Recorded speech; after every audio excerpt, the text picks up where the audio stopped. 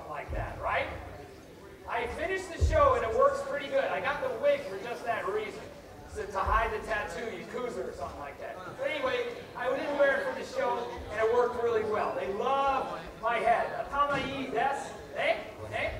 All right.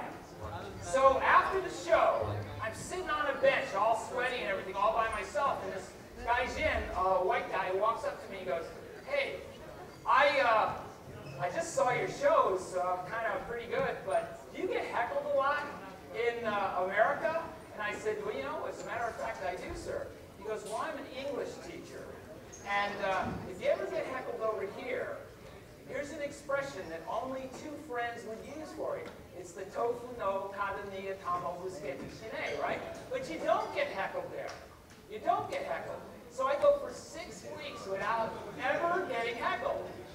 6 days before I finish the 6 weeks, this old, like 65 years old, well-dressed Japanese old man, he starts screaming at me from the back of the crowd. It's Sunday at like 3 o'clock in the afternoon, and he's just screaming at me, wailing in Japanese. I got no clue what he's saying, right? So I go, "Tofu no kadani atamo busketi shine." There was silence, just nothing, right? It was like Hiroshima, or, you know, just for a second. And then the first 3 rows moved back, and this burst of laughter and applause happens, all at the same time, right?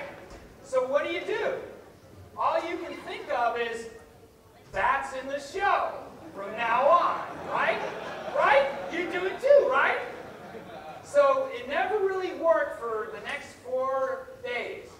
I do it, a kid would drop something in a garbage can or something,